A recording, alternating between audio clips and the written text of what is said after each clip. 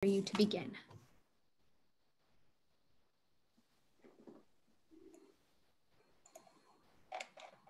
All right. Thank you, Dina, for helping us get that settled into our Zoom host, and to everybody waiting. Again, I just want to apologize and thank you for your patience while we got that figured out. I am Adrienne Mertens, the Chief Communications and Intergovernmental Relations Officer for the City of Santa Rosa. I want to thank you for taking time to join us this evening. Our interpreter services are being provided today in Spanish. And to start things off, I'm going to have our Zoom host, Trisha, explain how that will work.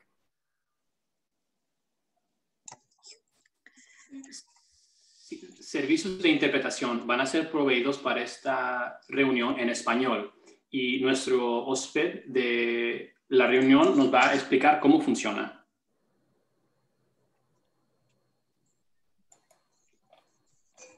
Live interpretation can be heard on the Spanish channel. You can join the Spanish channel by clicking on the interpretation icon in Zoom toolbar. It looks like a globe. Interpretación en vivo puede ser escuchada en el canal de español. Usted puede unirse al canal de español por haciendo un clic en el icono de interpretación en la barra de herramientas que se mira como un globo. Live interpretation will be heard on the Spanish channel at the time for public. The interpreter on the panel will be prepared to assist anyone needing interpretation. Additional instruction will be given at that time. Adrienne, back to you for additional housekeeping for today's meeting.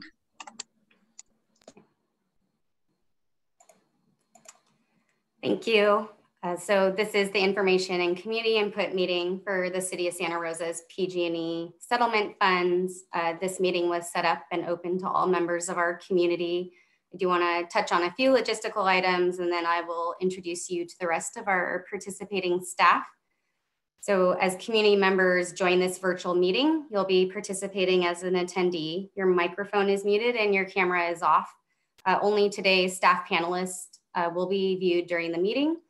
If you're calling in from a telephone for privacy concerns, our host Trisha is renaming your viewable phone number to Citizen, and only the last 4 digits of your phone number will show on the screen to identify you. We will start the meeting with a brief background presentation that will provide information on the settlement funds. And of course, this meeting is also most importantly a time for those of you who have joined us to ask your questions and to provide your input on how you believe the Santa Rosa City Council should prioritize the funds. And so after the presentation concludes, we'll open for questions and community input. And so for the community input process, I will ask that you raise your hand in Zoom. And at that time, our Zoom host will move one by one down the list of attendees with their hands raised. Once you have asked your question or shared your input, the Zoom host will lower your hand. And if you are dialing in from a telephone, you'll want to dial *9 to indicate that you've raised your hand. So now to introduce our city staff participants, our Assistant City Manager and Director of Transportation and Public Works is Jason Nutt. Our Interim Chief Financial Officer from our Finance Department, Alan Alton. Alan will also be giving the presentation and overview of the settlement funds tonight. We have our Director of Housing and Community Services, Dave Gwine. And then we have from the Fire Department, Chief Tony Gosner, Fire Marshal Scott Moon, and Assistant Fire Marshal Paul Lowenthal. And we also have our interpreters, Pablo and Mario. Thank you so much for being here with us. And then our hosts, who will be helping with the public input and questions, Elisa Rawson and Tricia Mason. They'll also be helping to take notes during the meeting to make sure that we document all of the input received tonight. So in addition to this meeting, the city has held 2 other public input meetings, one with fire survivors of Coffee Park neighborhood area, and the other yesterday evening with fire survivors of the Fountain Grove, Hidden Valley, Montecito, and Oakmont neighborhood areas. A digital survey is also being circulated throughout the community to collect public input as well. That survey will remain open through this Sunday, October 25th. We did extend the date of that as well as rescheduled this meeting and the previous one last night due to the glass fire. And so there is still additional time to take that survey. I'll share the link to it at the end of this meeting. And we do encourage you to take that survey and also share that with other members of the community. So after we've completed the community input process, staff will be taking all of the input that's collected to date, both from the community meetings as well as from this survey, and compiling that into a comprehensive report for our city council. They'll be considering that at some upcoming meetings that I will let Alan share that as we transition into his presentation. And so with that, I will turn it over to Alan to begin, and we'll give Tricia a moment to transition to his slides.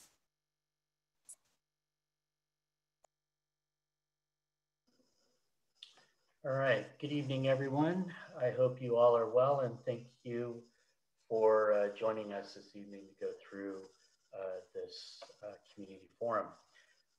Let's just dive into the presentation. The next slide, please.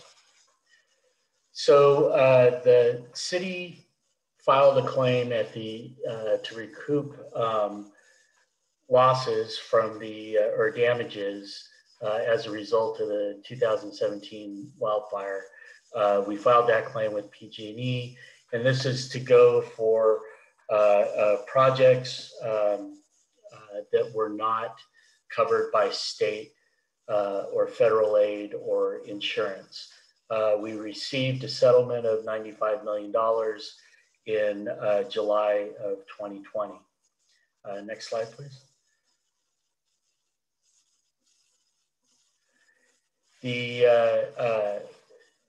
So the city council, upon receiving the money, the city council directed staff to get as much input as possible from the community, both from fire survivors and targeted areas that were directly impacted by the fire, but also from the community as a whole, as the fire actually impacted the full community. This, unlike other settlements, the funds that we received in this have no restrictions and can be spent on any project. Ultimately, the city council will decide of where the funds will be spent. Next slide, please. So a little context before we move forward. The city, after the fires in 2017, we started working with FEMA and Cal OES right after that, beginning with just entry-level meetings in the December, January timeframe, and moving all up, and we're still actually working with them. It took us probably about 2 years, maybe even a little bit more than that, to develop the projects to be able to recover from the disaster. This is a long process, getting FEMA to understand the projects that we need to have done, and to ensure that they fit within FEMA guidelines, and to have them approved by FEMA. All in all, there were 29 projects that were approved by FEMA. All of the projects that would reimburse the city for what's called our response to the disaster have been paid so far. So we've been made whole there. What we have remaining are these more recovery projects. So your large construction and other projects, both for the water department, for parks, and for public works. Unfortunately, there were some other projects that were denied and are such unfunded at this point. So next slide, please. So one of those projects is Fire Station 5. It was located at the top of Fountain Grove. It was completely destroyed by the fire. we are looking to not only rebuild it, but move it to a more fire defensible space.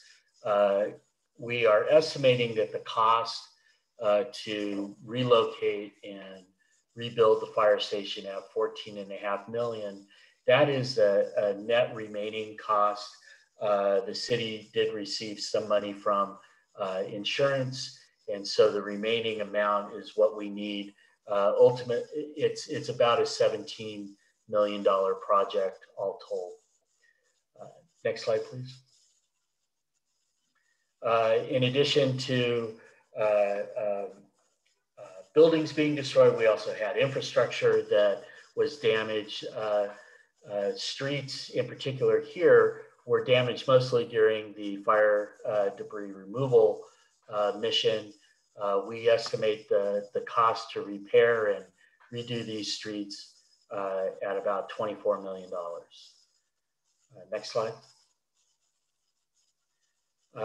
Also, in addition to street infrastructure, there were also sidewalk infrastructure that was damaged both by the fire, the intense heat of the fire, but also from the debris removal mission. And we estimate the cost of repairing those sidewalks at about $4.1 million. Next slide, please. And then we also have hazardous tree projects. You know, over the past couple of years since the fire, the city has removed hundreds of hazardous street trees and other right-of-way trees in the burn scar area. And there are hundreds remaining in the private property hazardous trees that were identified through an initial assessment by the city. So the fire department intends on focusing on these private property dead and dying trees. They present a fall hazard to structures or initial structures and neighboring structures. They do infringe on defensible space around structures and contribute to fire fuel. The cost of that we are estimating at about $5.1 million. Next slide, please.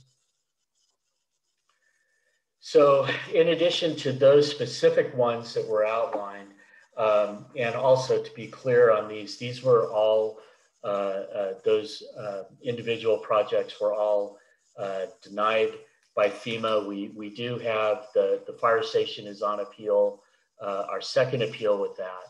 So these are some of the reasons why we brought those forward, is that they realistically look to be an unmet need, that funding wouldn't be available for it in the from federal or state areas. We're doing our best to try to get funding for those, but just from a realistic standpoint, if other funding sources were there, we would bring those forward through that. And there are a number of other projects that have popped up during different community forums, through goal setting, through emails and letters to the council. And so we've kind of included a list of these types of projects here. They are also included on the digital survey that Adrian talked about. There are a number of fire-related projects, such as vegetation management and evacuation route constructions and improvements. There are home hardening incentives and assistance programs for defensible fire spaces, wildfire readiness, and things like that.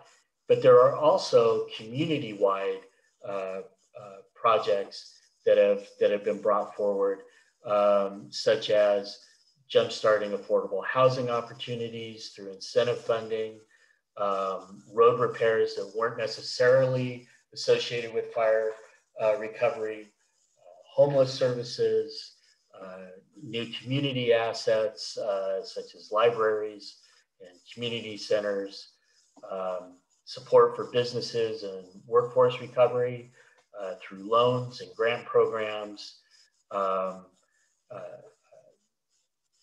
strengthening the resiliency of the city's infrastructure through backup generators or microgrids and things like that, and to doing park improvements. Again, because of the nature of the funds that went in, we're able to look at a number of community-wide projects. They are, and again, these have just come through different forums along the way. Ultimately, the city council is going to decide where they're going to prioritize the funding. But part of what this forum does and what the other ones in the survey does is it's providing the input to the council of what the community is looking for in a way to use this money. So with that, on to the next slide, please. And there I kind of got ahead of myself there, but yes, we are looking for this, for your input. This is your opportunity to do that through this meeting. And again, like I said, we have a digital survey that has a number of projects that are on there that allows you to provide that input. At the end of this process, like Adrian said, we're gonna close down the survey at the end of Sunday. Then we'll start tabulating all that data, bring together all of the input that's come from the forums, that has come to us through emails and letters, and we will develop a report out to the council, first going to the long-term financial policy and audit subcommittee, which is a three council member subcommittee that is televised. It's an open meeting. It's a Brown Act published meeting. That will happen on November 12th. And then on November 17th, we will be in front of the full council during a study session to again report out all of this information. So your input is very important in helping the council prioritize these projects of what would be best for the community. And so with that, I'm gonna wrap up my comments. Great. Thank you, Alan. So we will now open the meeting for questions and your input. And so again, just a reminder, if you wish to make a comment or ask a question via Zoom, please raise your hand using the raise your hand feature in Zoom. And if you're dialing in via telephone, please use *9 to indicate that you've raised your hand. And Tricia will give you a moment to transition the screen for taking questions and input from our attendees. And I'll let you explain a little bit more about how that will work tonight. Thank you, Adrian. A countdown timer will appear for the convenience of the speaker and viewers. The first speaker will be acknowledged and invited to speak. Please make sure to unmute yourself when you are invited to do so. Your microphone will be muted at the end of the countdown or at the conclusion of your comment. If you are participating in the meeting from the Spanish channel in Zoom, we have an interpreter on standby on the English channel to assist during your public comment. If you wish to ask a question or provide input, please be sure to pause throughout your comments to allow for interpretation. Those using interpreter support will be afforded additional time for your comments. For Spanish speakers, at the time you hear your name called, turn off the Spanish channel to make your public comment. This icon may now look like a circle with an ES in the middle and the word Spanish underneath. The first speaker will be Thea, followed by Joanna. Please unmute your microphone and identify yourself for public record.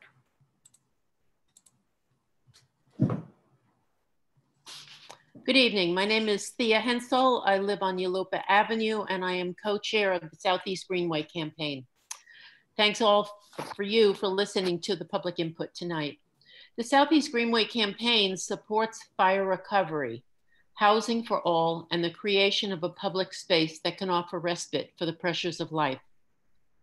We come here tonight to thoughtfully consider monies that come to Santa Rosa out of pain and suffering. Currently, that includes a housing shortage and safe haven for all. The PG&E windfall is just that, a one-time occurrence to look at opportunities not usually available. Santa Rosa needs affordable housing. Caltrans, who we have been dealing with and owns the Greenway property, will only sell 47 Greenway acres of land if the city purchases the other 10 acres that are zoned for medium density housing. This seems like a win-win situation for the campaign committee and our supporters. The Greenway campaign and Sonoma Land Trust continue to raise money to purchase the Parklands portion of this transaction. We asked the city to purchase the remaining land to add to its excess land and housing stock and allow the Greenway project to move forward. Please consider this urgent and timely opportunity. Thank you very much.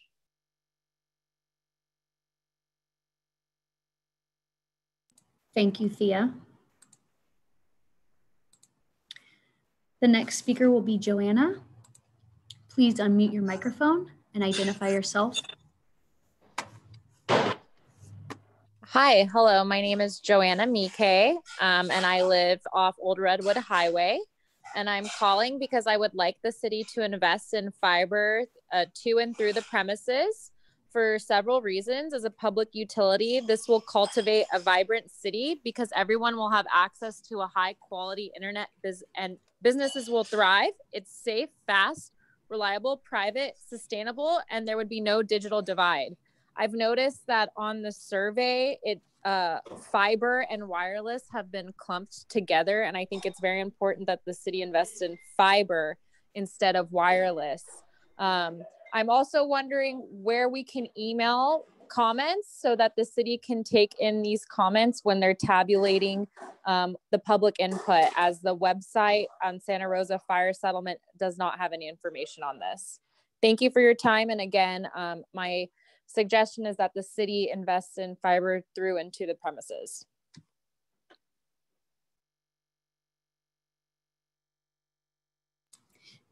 Thank you, Joanna. The next speaker is Eddie. Please unmute your microphone and identify yourself for public record. Yes, my name is Eddie Alvarez. I'm currently a candidate for City Council for District 1, and I would like to share my ideas with you all. We are in agreement that the firehouse should definitely be built. We believe in protecting each other, and that is definitely a big factor when it comes to fire. And a big thank you to our firefighters and for what they do. I know that we personally have lost our home due to the fires in the recent years. So I commend you and I applaud you for your bravery. With that said, the second thought that I have is that Roseland specifically needs a library. Currently, there are concerned citizens which are gathering resources to build this library.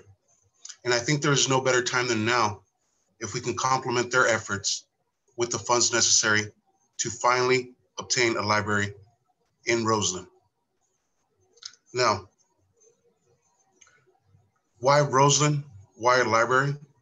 When we think of the community that was tasked with the cleanup after these fires, a great majority were the laborers from my community, District 1. We were asked to go into these areas that were still smoking with the contaminants in the soils, and we did that. And I think it is just that there's compensation for the community when we think about our future, the children of these workers. Thank you for your time. Thank you, Eddie. The next speaker is Abigail. Please unmute your mic and state your name for public record. My name is Abigail Zoger. I live in Santa Rosa. Thank you very much for having this forum, and I appreciate the really well thought out presentation that was given. One comment is that the slides on the website don't have the long list. There's a few missing. But one of the things I can't help but notice is that if you add up all of the existing expenses that were presented, that's around $48 million and leaving around $47 million left over. So it doesn't sound like there's really enough money to go around for everything. And all of these are very worthy goals. I want affordable housing. I want a library in Roseland. I want fiber for all parts of Santa Rosa. I want those, but if we do not address the fire risk that's looming over our heads, then all of those wonderful goals will get burned in the next fire. And therefore, vegetation management, control burns, some removal of vegetation, whatever it might be. There are many wonderful, very talented fire ecologists in the state of California that could give us very good advice on what we should do with Spring Lake, with Annandale, with the area of and beyond Rincon Valley, with Montecito Heights, with the vegetation on the west side of town. All of these are looming over our heads like the sword of Damocles. And they just have to take first priority. I think what we've seen year after year since the Tubbs fire is that every fall we are going to face life-threatening fires. And if we don't take action to deal with that problem, everything we value is at risk, including all these wonderful things that people have put forward. Thank you. Hey, before we go to the next question, could I just answer a couple questions or make comment on a couple things that came up the last couple of speakers? There was a question about how to email comments to City Council because it wasn't on the website. So you can email directly to City Council any comments you want to. That's citycouncil@srcity.org. That's that email address. But I do want to reiterate what we mentioned earlier, that all of the input from these meetings that we are documenting, as well as the responses to the survey where there are open-ended response fields as well, and any emails that are coming into the city and to council are all going to end up getting compiled together into the same report. So depending, it doesn't matter where you want to submit your comments to, but we will compile all of them into the same report that they receive for consideration. And then also on the last comment about the slides on the website not having that same list that was in Alan's presentation. So when you actually go to take the survey, that full list is there, and survey responders actually weigh in on each of those areas to indicate how strongly they feel that the funds should be prioritized for each of those areas. Thank you, Adrienne. The next speaker is Magdalena and then Janine. So I'm going to ask you to unmute your mic and state your name for public record. Hi, my name is Magdalena McQuilla, and I'm giving a comment today because there's obviously so many things we could be doing with this money, and I don't know how we make ourselves whole after 2017 and everything that happened, or how we ever make the eastern part of our city fire safe. I don't know the answers to those questions, but to the extent that we are doing additional community projects that aren't related to fire safety, I must advocate for a library in Roseland, especially because Southwest Santa Rosa is already a very dense area, and it's becoming even more dense as people are doing infill and affordable housing is being built. And these circumstances have only been exacerbated by losing so much of our housing stock in the fire and all of the changes that have happened since. It's also, you can never say it's completely fire safe, but it's one of the safer areas in our city.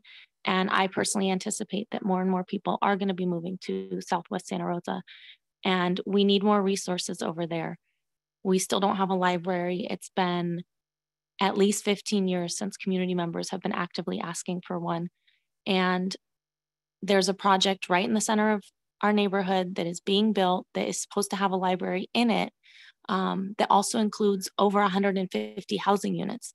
So it seems like it could also be a way to promote a little bit more of that project being built and having that housing security that we lost so tragically in 2017. So again, if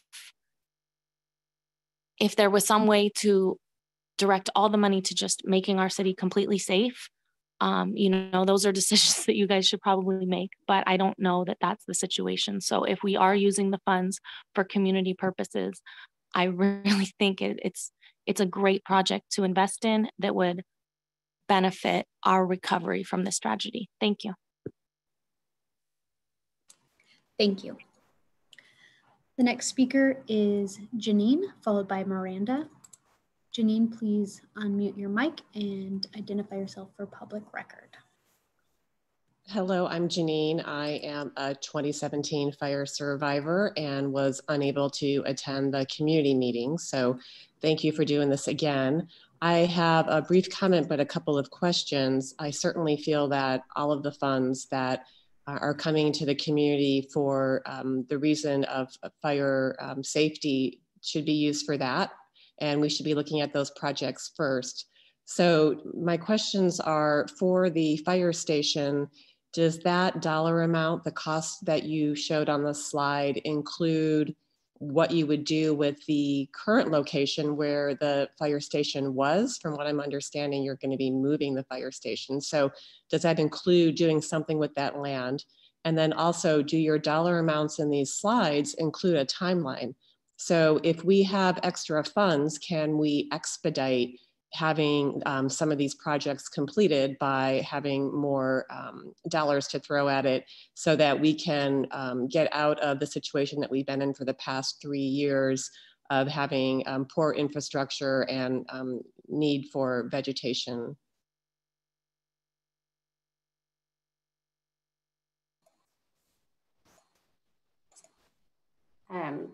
Tony or Jason, do one of you want to speak to the fire station? I can speak to the fire station. The property that the initial fire station is on is the city property. There are no plans for it that I'm aware of. Maybe Jason has information on that.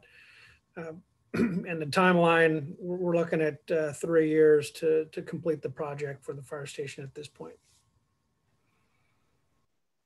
Yeah, I concur with Tony. It is still about a 3-year project. There are no plans for the original station location, except to keep it or to remove any additional facilities that were associated with the original station as we look to rebuild it in another location that's less fire prone. So I guess I would just add that I would appreciate a plan to maybe either look at that lot to either sell it for a home, or perhaps look at it to remove the parking lot and ensure that there aren't people parked there that shouldn't be. But my other question on timeline was more generally for all of the slides that you showed. What is the timeline to complete those projects? So let me respond to the question about that property. It's actually the same piece of property that the tank is on. It is not segregated and not a separate component. So selling off is not necessarily one of the aspects the city's looking at this point in time.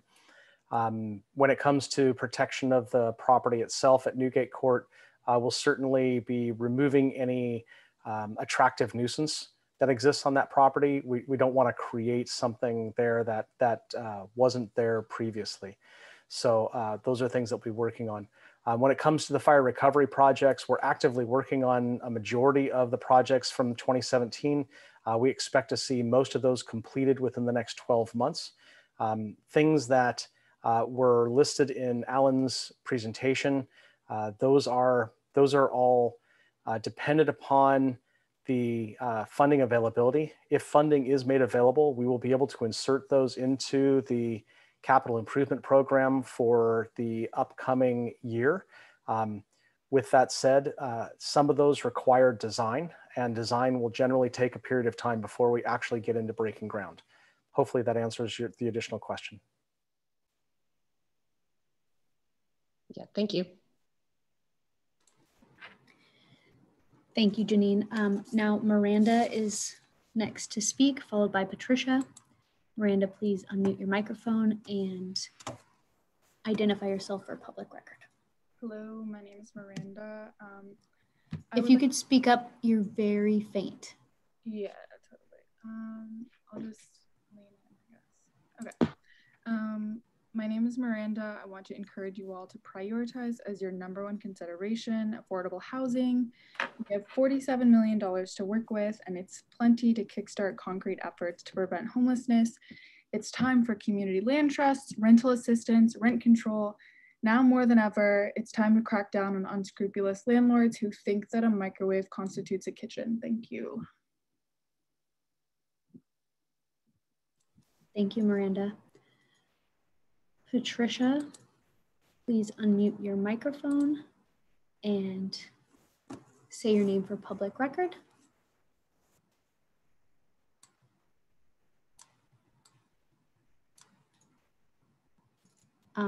Patricia, you're still on mute. She's still on mute. Oh, here we go. Patricia?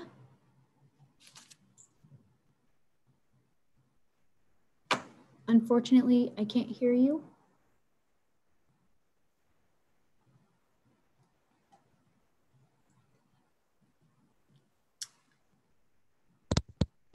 Oh, I hear something.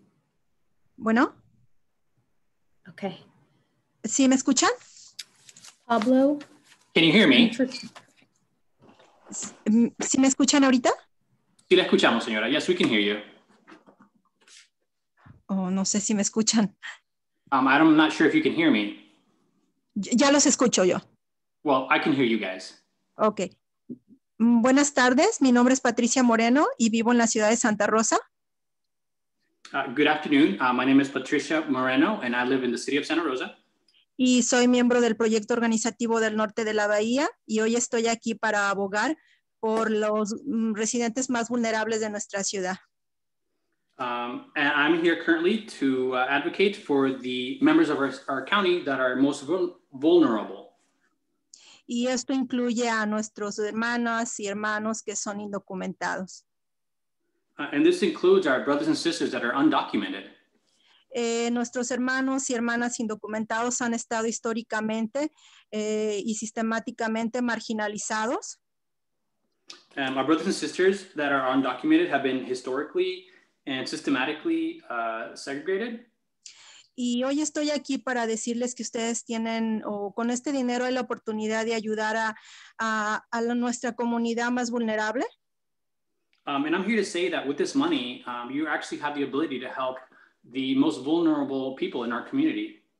Invirtiendo o poniendo dinero para asistencia para renta.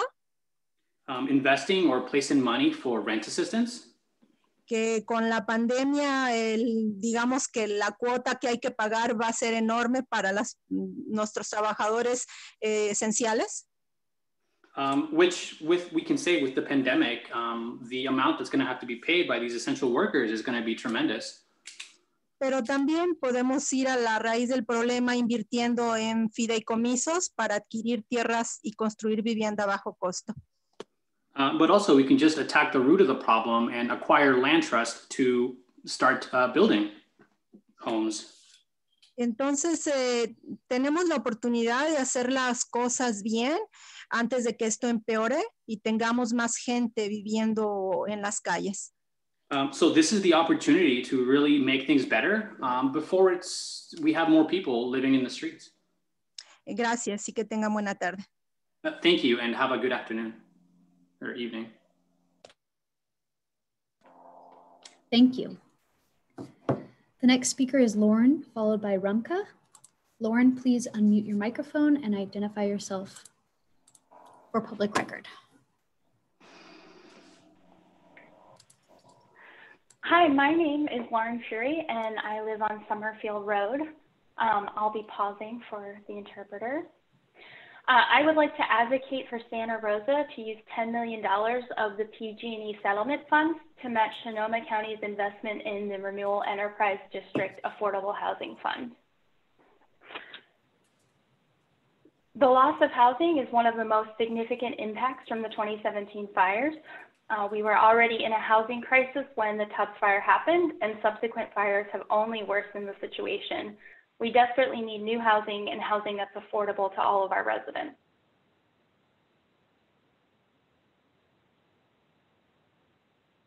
By committing a matching amount of $10 million to the RED Affordable Housing Fund, Santa Rosa will have access to a $20 million seed fund to help get affordable housing projects across the financing finish line.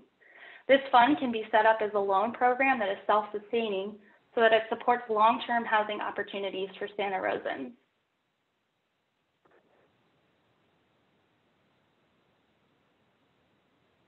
Most state and federal sources of funding reward projects that have local government financial commitments in place.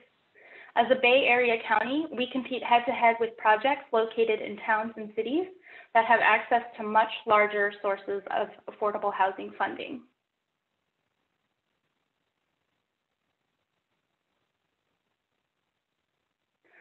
By creating our own affordable housing seed fund, Santa Rosa developments will be more competitive for funding sources at the state and federal level, which typically fund almost 70 to 90% of the typical affordable housing development cost.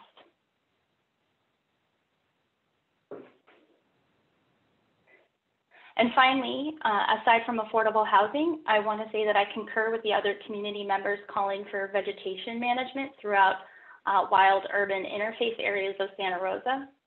Without strong, proactive fuel load management, prescriptive burning, and other measures, all of these investments in infrastructure, housing, libraries, and so on will be for naught. And that's all I have to say. Thank you. Thank you, Lauren. The next speaker is Rumka, followed by Robert. Rumka, please unmute your microphone and identify yourself for public record. Hi, my name is Rumka Singh and I live in Skyhawk. I used to live in Fountain Grove and I lost my house there, and now the fire came to Skyhawk. I'm very grateful for the efforts of the firefighters, and because of their efforts today, my house is standing. I want to advocate for fire prevention. I think the fires, whether you live in a high risk fire area or a low risk fire area, they affect our entire community, as evidenced by the unfortunate house destruction in Coffee Park in the 2017 fires. The fire can affect each and every part of Santa Rosa. And when the fires come, you know, there is loss of housing, and everybody, the richest resident to the poorest resident, is affected, and the poorer residents are affected even more. And so I think, you know, for the entire community, our efforts should be focused for fire prevention and firefighting. And that is my request. Thank you so much. Thank you. Robert, please unmute yourself and identify your self for public record. Hello, I am Bob Geiser. I live on Fremont Drive in Santa Rosa, and I am co-chair of the Southeast Greenway Campaign Committee. At this time, the city of Santa Rosa has the opportunity to not only address some of the current pressing fiscal needs, but to look forward and create long-term benefits for the whole community. Our group has worked with the city, the Sonoma Land Trust, and other partner agencies to acquire 57 acres of unused land so that together we can create a large community asset with multiple uses and long-term benefits. The land use plan for the Southeast Greenway that was adopted by the city last year shows 47 acres of public park. The 29 acres from Montgomery High School to Summerfield Road will become a city park, and the 18 acres east of Summerfield will become an extension of Spring Lake Park. Today, we are asking for $12 million of funding for the city to buy the other 9.7 acres of the Greenway property. This is the 3 sites near Farmers Lane and Yulupa Avenue that are planned for up to 244 housing units in medium and medium-high density. City acquisition of this land from Caltrans will allow the acquisition of the parkland to proceed will provide much needed new housing to the community, will give the city more direct control of the development of these sites, and will increase the coordination in the design of the public parks and private development in the Greenway. The amount of our request is based on a preliminary estimate by city staff of 12 to 14 million for the sales price of the developable parcels. After the final appraisals and negotiations take place, that price tag may be reduced. If so, we request that any unused balance of the requested $12 million be placed in a Southeast Greenway account and set aside for park development. This will allow seed money to acquire matching grant funds and provide a fundraising platform. Thank you for your consideration. Thank you, Robert. Jennifer will be the next speaker, followed by Sarah. Jennifer, please unmute your mic and identify yourself for public record. Hi, my name's Jennifer Laporta. I live at Roseland area. And can you hear me? Yes, I can hear you. Okay, so in terms of your survey, it was very confusing because you lumped wireless in with fiber to the premises. So I want to know if you're going to decipher which of those two people want if they check that box. And I'm also wondering if you'll tell the public how many emails were received for each individual topic. And my vote is for fiber to the premises and through the premises. Fiber is the wired alternative to being sprayed with wireless radiation 24/7 from the cell phone towers all over town. Fiber is safer, faster, more reliable, more cyber secure, more private, and uses less energy than cell phone towers. Many cities have installed fiber to the premises, such as Chattanooga, Tennessee. And guess what? They reaped a 1,000% return on their investment. Fiber can be regulated by cities at regular and low income rates, as opposed to what we have now, which is ever increasing rates from big telecommunications, big telecom. And thus we could eliminate the digital divide if we had the city regulating fiber at regular and low income rates. Businesses left Knoxville, Tennessee for Chattanooga when fiber was installed in Chattanooga. How home prices rose in Chattanooga.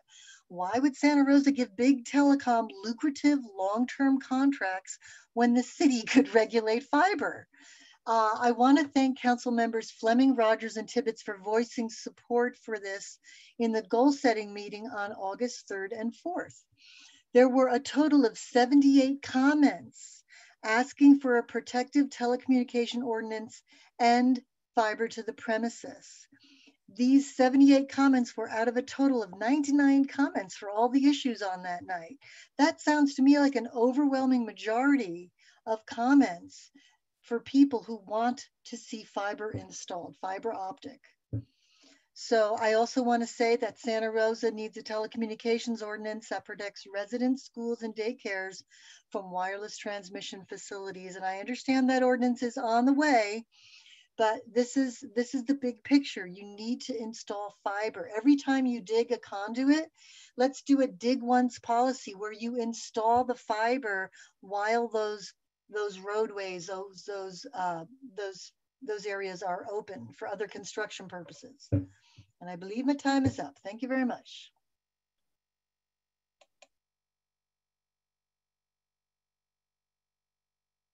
Thank you, Jennifer. I'll take just a quick sec to address a couple of the questions that were in there.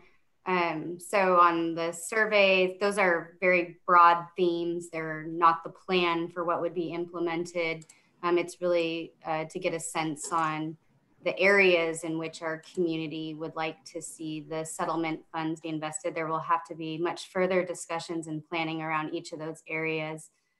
And then for the compilation of emails with the survey data, I don't know that we've completely figured out how we'll do that yet. We do have a few thousand survey responses already, and there's open-ended responses on that as well. But we'll make sure that it is complete and that it does, accurately reflect the views of those that took the time to respond.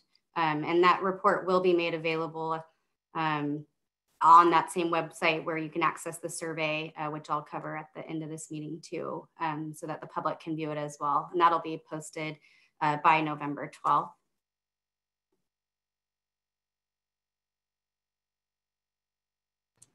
Thank you, Adrienne. So the next speaker will be Sarah, followed by Joanna. Sarah, please unmute your microphone and identify yourself for public record. Yes, hello. My name is Sarah Casmith. I use they, them pronouns, and I am the interim board president of the North Bay Organizing Project. That's the same organization that our friend Patricia identified herself as part of earlier that didn't actually come through on the English, so I just wanted to add that in. I would like very much to talk about housing, but I have to pause here and address just something that I noticed this evening that bothers me just a heck of a lot. After spending about 20 minutes figuring out the interpretation for tonight, residents on this meeting relying on that interpretation had nothing. The speaker carried on and occasionally we could hear something happening, but it didn't happen until well into the meeting, into the presentation. This really demonstrates to our Spanish-speaking community just how little Santa Rosa cares about them, and that it's just a huge insult to our neighbors. And I'm embarrassed to have witnessed something like that tonight in a city that's about 28.6 Latinx. And y'all said that the community's input is important, and I want to know whose input is important. The Board of Supervisors ran a survey as well. They only received 29 Spanish responses out of the 1,600. And those responses show vastly different priorities than us English speakers. The top priorities among English speakers for that survey, in order, were vegetation management, alert and warning systems, road repair, affordable housing, and community preparedness. The top priorities for Spanish speakers were financial assistance, so rent control, or not rent control, rental assistance, things like that, affordable housing, broadband internet, community preparedness, and alert and warning systems. So we are, if you will, speaking different languages. And in a county stuck in the lowest tier in COVID recovery, in large part because of our racial disparities, this is a major issue. And we are also speaking different languages when we talk about things like affordable housing. Those two words together don't always mean the same thing. We do not support the Red Fund. Transit-oriented housing tends to be a major factor in gentrification. We call for community land trust. In particular, I want to advocate most specifically for common space community land trust. We are working with them to actively serve marginalized communities, and any amount of seed money that goes toward that organization is funding well spent. That will help build the infrastructure of that organization and allow it to provide housing for generations. Thank you.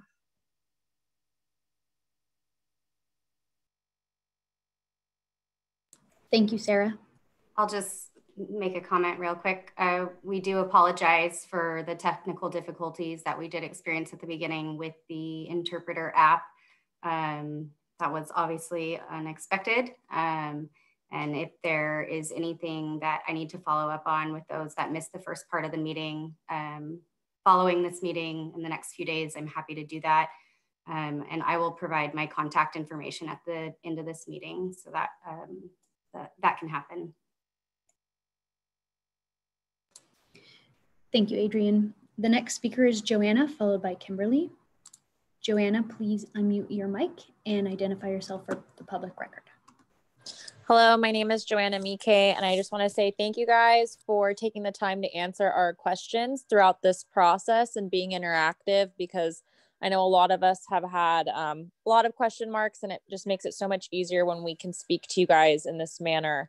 I just want to reiterate what another community member had mentioned, that I think it's really important that when you guys do come up with the tally of who emailed or how many emails you guys got about each thing, that you guys make that very transparent to the public. Just because, you know, we are residents of Santa Rosa and we do want to know what the public was saying. In addition, as I've mentioned before, I am in support of fiber to the premises and not for wireless. And I think the city council should be aware that it was wireless transmission facilities that helped cause the Malibu Canyon fires a few years ago. And, you know, Santa Rosa has had 4 years of devastating fires. And I think that this investment into broadband or into fiber optics is also trying to help with fire damage in the future while minimizing the digital divide. And again, thank you guys for taking the time to answer all of our questions. Thank you. Kimberly is next to speak, and then followed by Roman. Kimberly, please unmute your mic and identify yourself for public record. Hi, my name is Kimberly Stevenson, and I live on Matson Place. I support the city utilizing $47.7 million to complete projects remaining from the 2017 wildfires. Additionally, the Sonoma County Board of Supervisors has voted to approve $10 million of affordable housing funding for the Renewal Enterprise District out of the county PG&E settlement funds. I encourage the city of Santa Rosa to match these funds to address the city's urgent need for affordable housing. This combined $20 million will seed the Renewal Enterprise District Housing Fund and allow for a revolving loan fund that works to bridge the financing gaps for housing construction. I would also be very interested in seeing what the city staff would propose with regard to the remaining funds and how they would be utilized best to meet the various competing community priorities that, that would show us how we could best leverage dollars to accomplish the most goals. Thank you. Thank you, Kimberly. Roman, followed by Colin, is next to speak. Roman, please unmute your microphone and identify yourself for public record. Hi, my name is Roman. I am a fire survivor. I lost everything in the 2017 fire.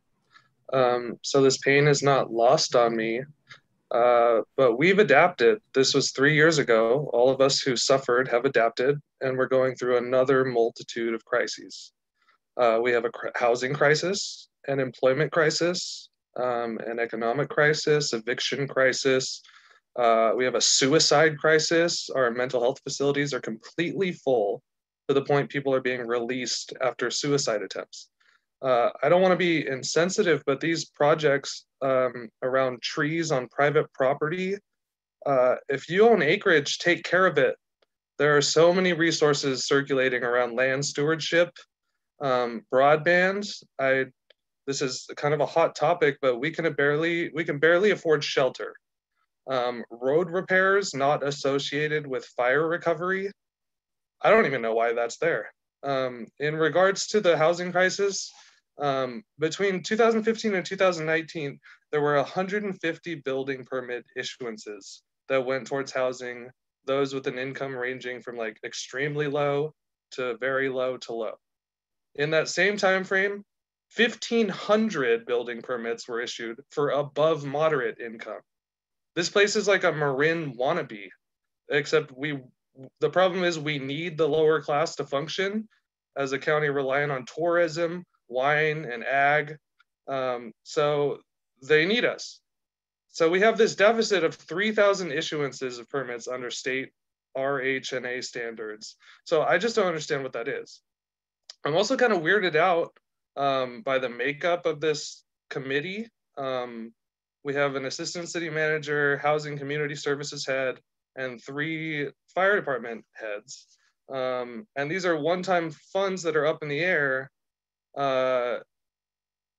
around finance, it seems like an odd makeup for a listening session, because these issues are ranging from broadband to potholes. It's like, it's all over the place. So I think, I mean, I'm not talking shit about any of you, but it's just weird. So I want to echo Patricia's comments. Eddie Alvarez, I love you, Eddie. Give him a library. Jesus, how is that even a thing? This is the same district devastated by COVID.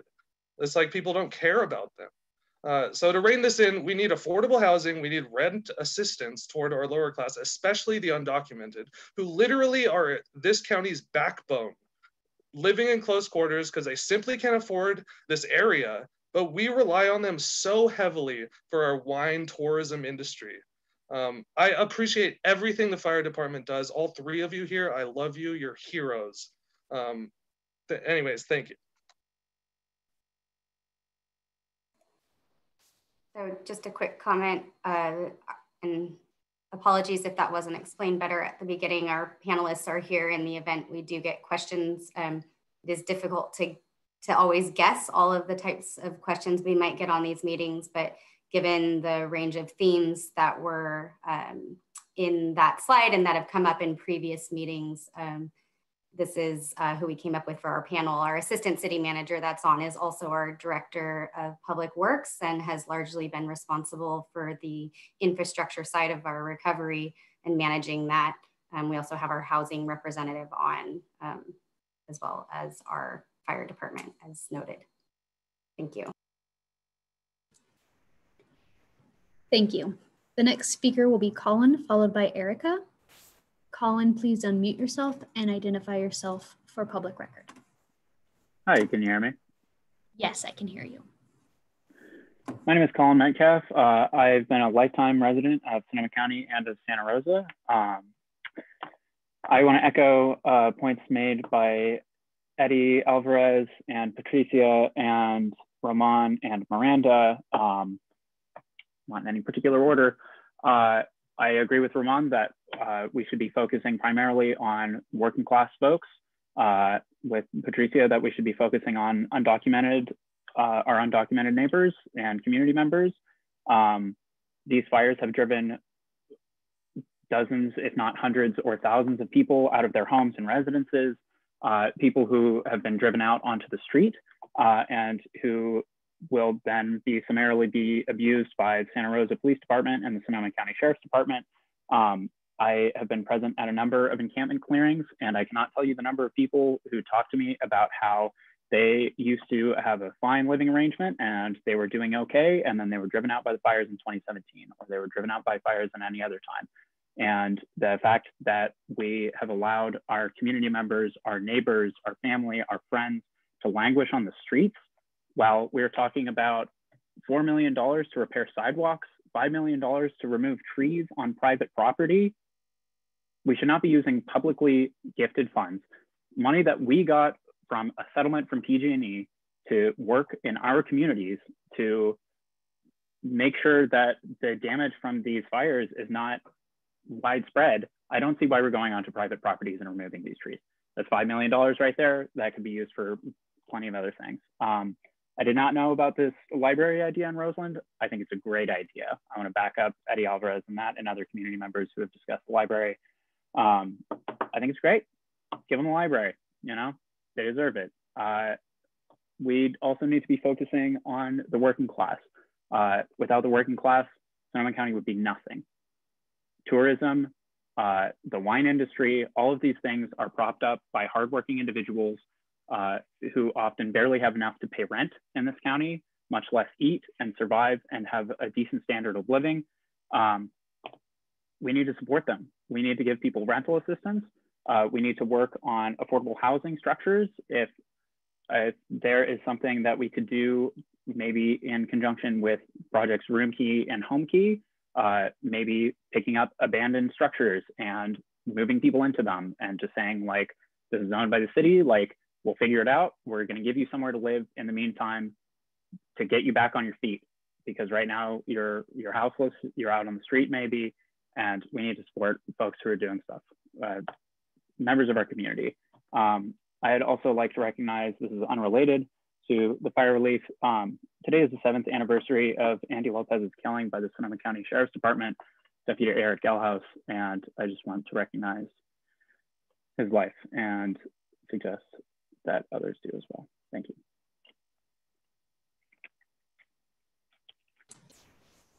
Thank you.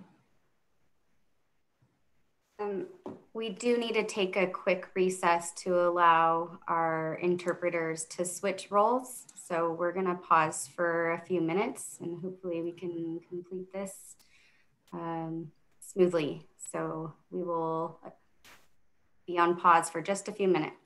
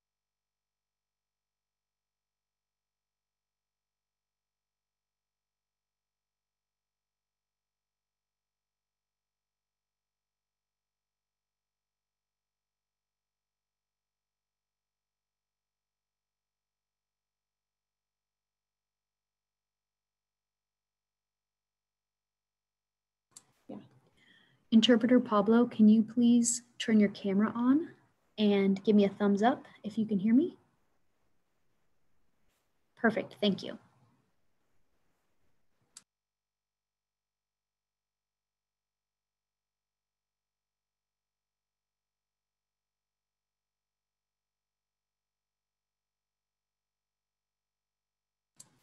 Interpreter Mario, can you please test your mic and confirm you can hear me and I can hear you?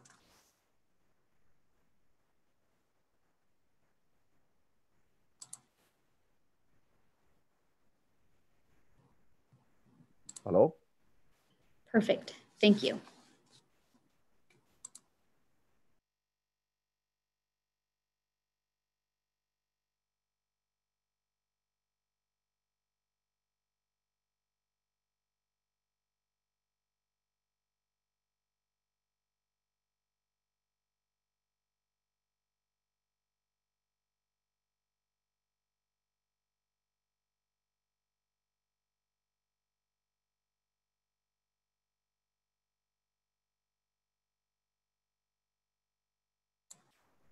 Adrian, we have switched interpreter roles.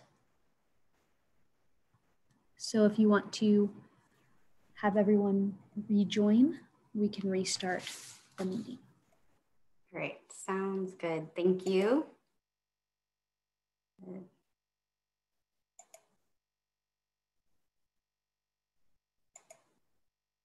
All right, let's go ahead and continue. Thank you. Thank you.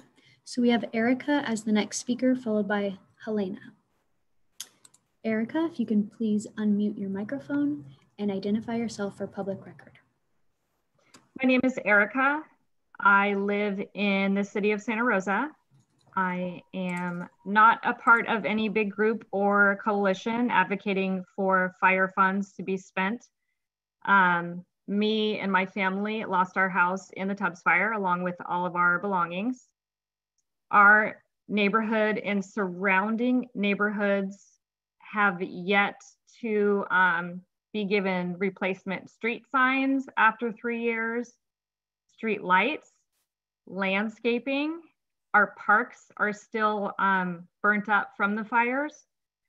And I would really strongly urge the city of Santa Rosa to consider only using the funds received because of the Tubbs fire to repair these infrastructures, streetlights, landscaping, parks that have been destroyed due to the Tubbs fire. Also, the money should be spent on fire mitigation. if we spend this money to build low-income housing with no fire mitigation, like the previous speaker said, everything is just going to burn down. The city should take these funds and put the money to repair what was destroyed in the Tubbs fire first. If there's any monies left over, then they should be spent on affordable housing, libraries, new parks. But before the city even considers building all this additional infrastructure, buildings, parks, I think the focus should be on repairing what was damaged first. And I'm just curious as to why new parks are wanting to be built with this money, but the existing parks are still burnt and destroyed. I guess that would be a question that in my mind doesn't make sense. And things like the potholes in the roads are directly related to the fires due to the fact that big trucks have been coming into the neighborhoods on roads, bringing in trusses and cement trucks, which have damaged the roads to repair the neighborhoods, which is directly related to the 2017 Tubbs fire. Thank you for listening to my comments.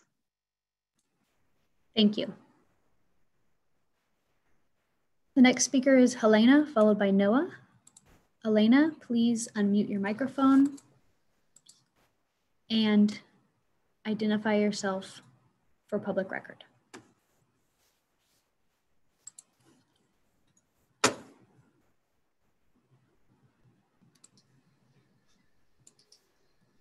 Hello, my name is Helena Whistler, and I'm a member of the Sonoma County Public Library Foundation Board.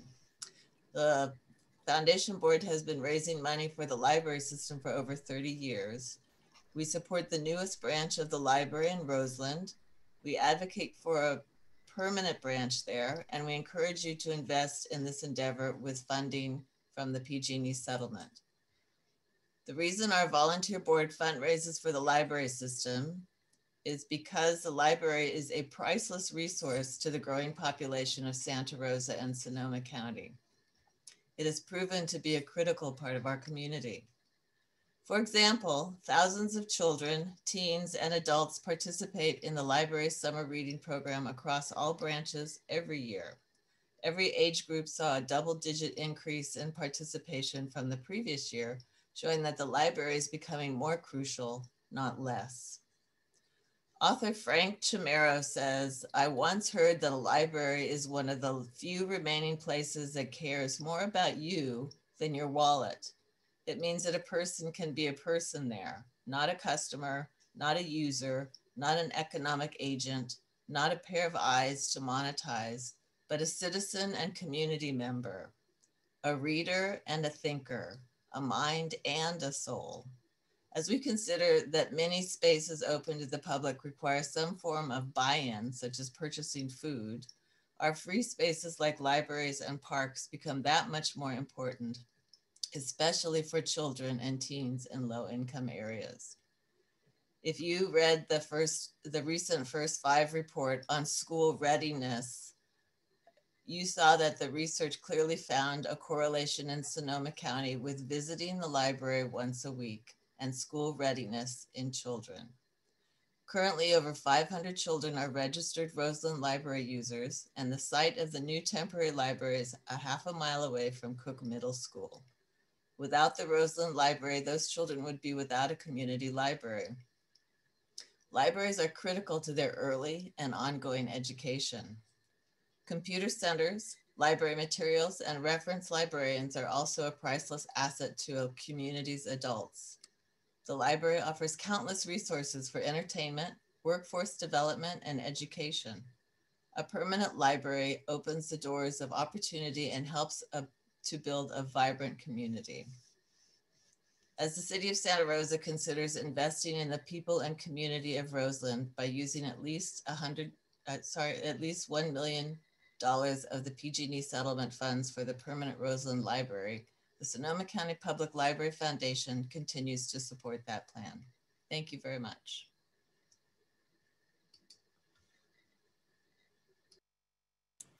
Thank you. Next we have Noah and followed by John. Noah, please unmute your microphone and identify yourself for public record. Can you hear me? I can hear you. Do I need to speak up? You sound good. Thank you. My name is Noah. I want to name the issues that in this process that need to be addressed first and foremost. This meeting was delayed and should be extended to allow Spanish-speaking participants more time as compensation for lack of interpretation. And I'll be pausing to allow interpreter times. The city could and should have addressed this ahead of time. The city and county's method of gathering input has been discriminatory from the initial survey sent out that had an overwhelmingly only English language response. The initial county survey and its priorities only had 29 Spanish responses, 1.8% of the total response, which is a reflection of how the county had mismanaged getting the word out to our Spanish-speaking residents.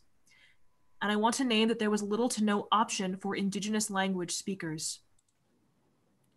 The overwhelmingly white county survey response has skewed these priorities. The Spanish language responses named financial assistance, i.e. rental assistance, and affordable housing as the top two priorities that these funds should be used for. The fires destroyed 5% of the city's housing stock, especially impacting Black, Indigenous, people of color, and tenants in this county, who have since been scattered with few affordable options. In the wake of that destruction, developers now get to hand-pick lots in low-income areas for expensive new housing that will line their own pockets at the expense of a community under crisis-driven displacement. Projects like the Redlining District claim a progressive philosophy, but in practice prioritize developers and speculators, which are historically racist and predatory. Tenants continue to be charged exorbitant rent with the threat of an eviction wave breathing down their necks. And those who are already unsheltered are maligned by city government and the press Democrat just today are continuously brutalized by an overflowing with cash police force. All of these are manifestations of disaster capitalism, where corporate interests and militarized law enforcement use climate disasters to secure their own power at the expense of Santa Rosa's working class. We need rental assistance. We need a library in Roseland. We need a community-controlled affordable housing priority that prioritizes Black, Indigenous, people of color, such as the Common Space Community Land Trust. These land trusts permanently secure equitable and affordable shelter away from the speculative market, a market born from racist origins, and ensure that the land remains affordable in perpetuity. I recognize and uplift tierra y libertad, land and freedom for Santa Rosa's working class and marginalized residents.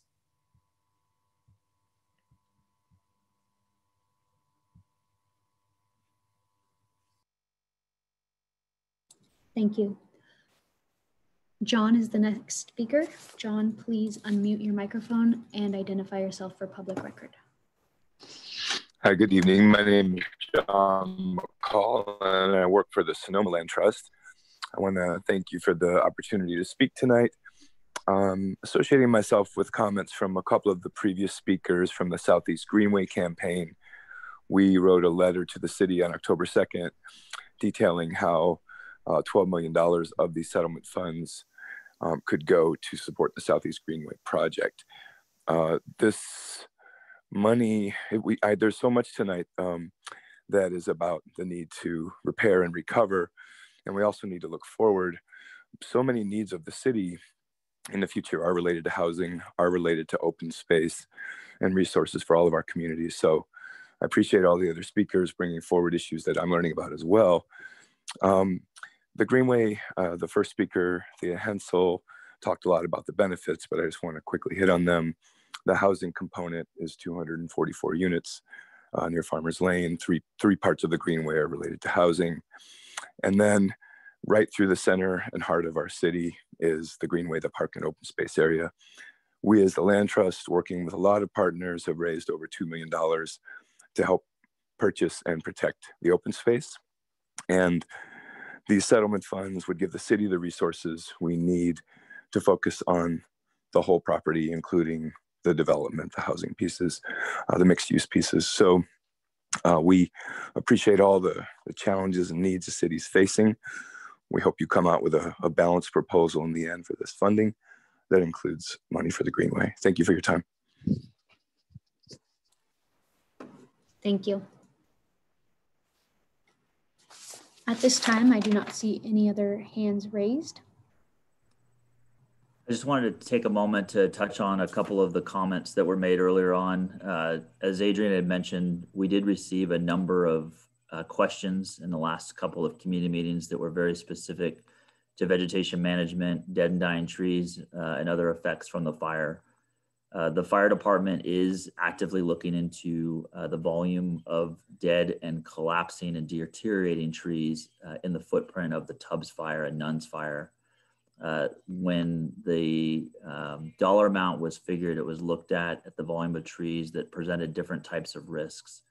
Right now, the fire department is focusing on adjusting our weed abatement ordinance, which is currently a seasonal program that allows us to go in and ensure that seasonal grasses within our wildland, or primarily in our wildland urban interface, the hillside communities, are abated, and it gives us a process to enforce that, to make sure that that area is as fire safe as we can make it with that particular program.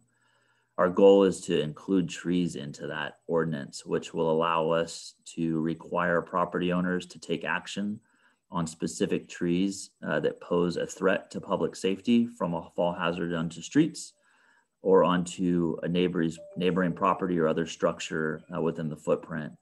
The method at which we would be able to force that removal is where something like some of the dollar amounts from this settlement could be used potentially to help with that program. These are all the different types of concepts that we're looking at. Vegetation management was another hot topic. The fire department and the city of Santa Rosa have actively pursued a number of grants to kickstart a program to help make our community safer from the threat of wildfires as we move into the future. The plan that we have developed is called a Community Wildfire Protection Plan. That plan was funded by the only successful grant that we've had since 2017. In order to actually effectively help prevent the threat of wildfires here locally, it will take money. Even as we're having these community meetings and have been unsuccessful in past grant applications, we do and have already submitted additional grant applications as we move into the future. So we have had a lot of questions about how that will work. We are hopeful that we will be able to kickstart something in the near future that will help, obviously, lay out the foundation for helping protect a lot of the assets and values that we have within our community from the threat of wildfire as we move forward. Thank you, Paul. Okay, so without any more questions or excuse me, any more hands raised, we have reached the end of the meeting. I do want to thank you all for participating this evening. And if you did not provide any input tonight, you can still do so by taking the online survey by no later than October 25th. And we've got the link to that survey now on the screen. It's srcity.org/2017 fire settlement. And on that site, we'll also be posting updates and the final community input report. As I mentioned earlier, that report will be posted by November 12th. And the recording of this meeting will also be posted on the site in the next 24 hours. Next steps, once the survey closes after Sunday, we will be compiling all this input together to get that report ready. And then that report will be delivered to our city council for consideration at those two upcoming meetings that Alan mentioned earlier, the long-term financial policy and audit council subcommittee meeting on November 12th, and at the regular council meeting on November 17th. And we'll have details and links to how to participate in both of those public meetings posted to that 2017 fire settlement webpage once we get a little closer to those meeting dates. And so with that, I will, oh, I'm sorry. I also wanted to provide my contact information. I was trying to have our Zoom hosts make a quick slide to put that up on the screen. I don't know if they were able to. Yes, we have. Give us just a moment to put that up. Okay, thank you. Mm-hmm. So again, if anybody had any difficulties with hearing the first part of the presentation tonight and wants the city to follow up with them, we are happy to do that. Again, we apologize. That was unexpected, but there is my phone number and my email address, and we can figure out how to meet your needs. With that, if we could just leave that screen up there for a few minutes, but we are concluding for the evening. Thank you, everyone.